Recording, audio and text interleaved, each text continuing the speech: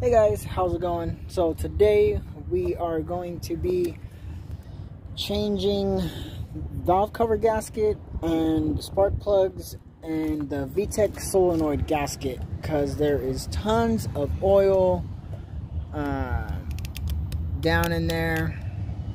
It's pretty bad. And also the inspection cover is leaking. That's also pretty bad. I don't know if you guys can see it, but let me try to zoom in there for you. There we go. Yeah, so that's pretty bad. So I'm gonna go ahead and clean that up and take care of that as well. So yeah, we are gonna get started. Okay, we're gonna start by taking off these. This one's already coming off right here.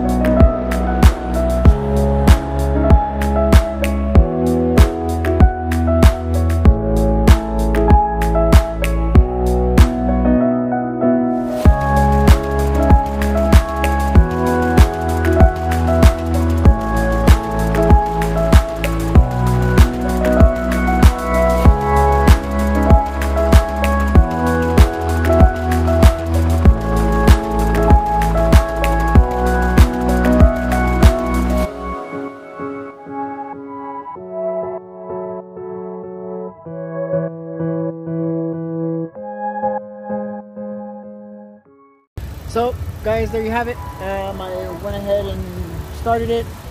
There's no leaks. That's a good thing. So another successful job done.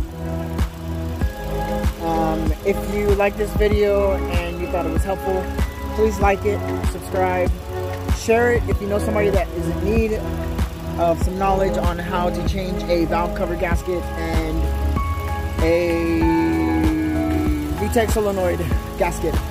Sorry. So yeah, please subscribe to my channel, support me.